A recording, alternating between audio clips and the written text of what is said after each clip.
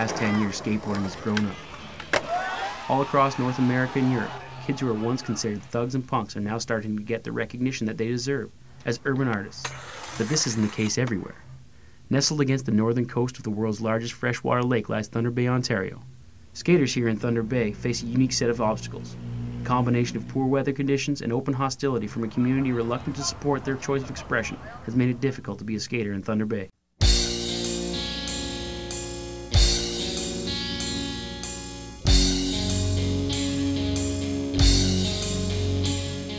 Once somebody dubbed it an extreme sport, then everybody wanted to do it. So skateboarding had really became popular, or a lot more popular.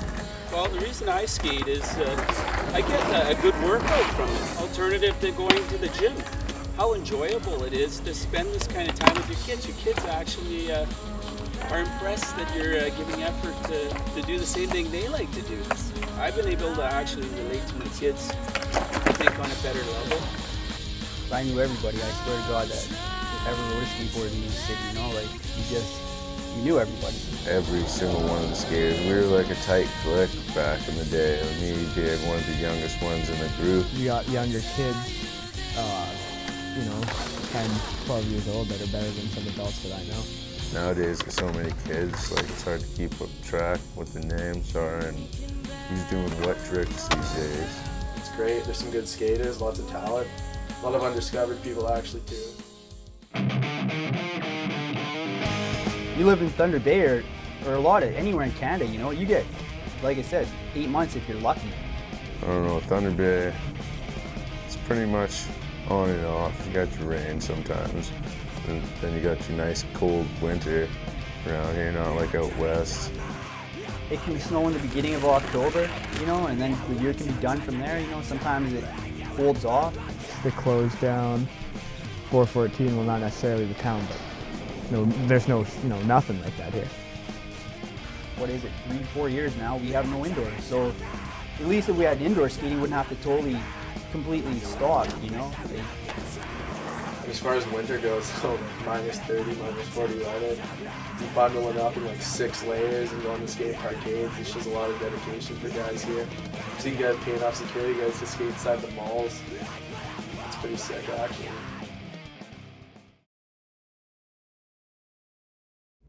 I'd have to say the spots where most get kicked out of would have to be the government building. The government building. Worst spot, government building. If you go to the government building, you better be ready to fight the security guard. We were skating there and frickin' guy threw a board with nails at us, just absolutely nuts. You want a guaranteed confrontation? Walk on that property with a skateboard and just wait. Don't even ride it. Just wait. He'll come.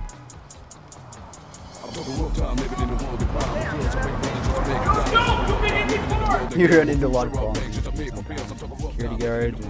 They're a hazard to people and a hazard to themselves by doing it. Our liability becomes foremost when they're stacking picnic tables, when they're stacking chairs, when they're trying to jump off loading docks, you know, trying to do all their tricks. And it's a great sport. It's fun to watch and everything else, but under the proper setting. They're not so bad anymore. They're a little bit more lenient on us now.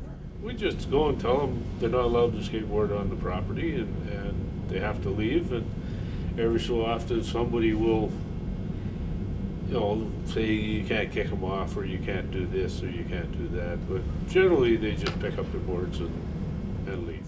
I've had people yell at me, like, to the point where they actually acted like they were going to do something, but if you talk to somebody nicely, asking them kindly, they're going to respond better than if you walk up to them and yell at them.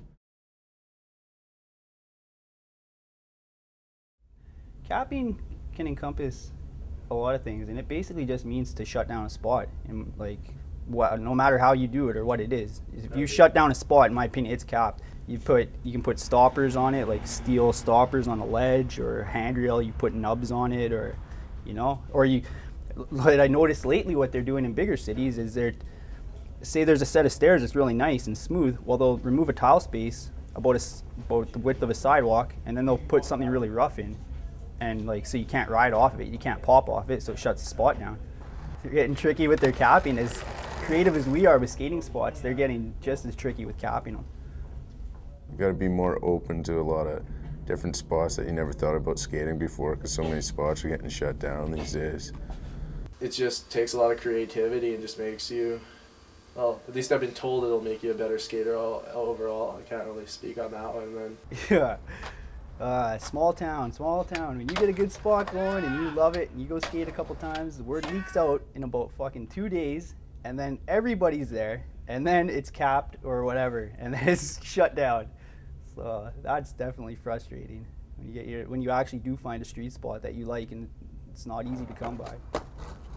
Just feels like though I couldn't have picked anything harder to possibly do. And like just coming from here, it's like the middle of nowhere, and it's like, how do you go pro?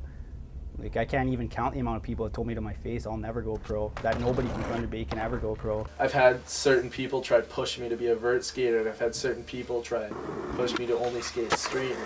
And it pisses me off. Like I get furious about that stuff, because I don't want to be pushed towards one side of skateboarding, because that's not what it's about to me. It's just being creative and doing what you want to do.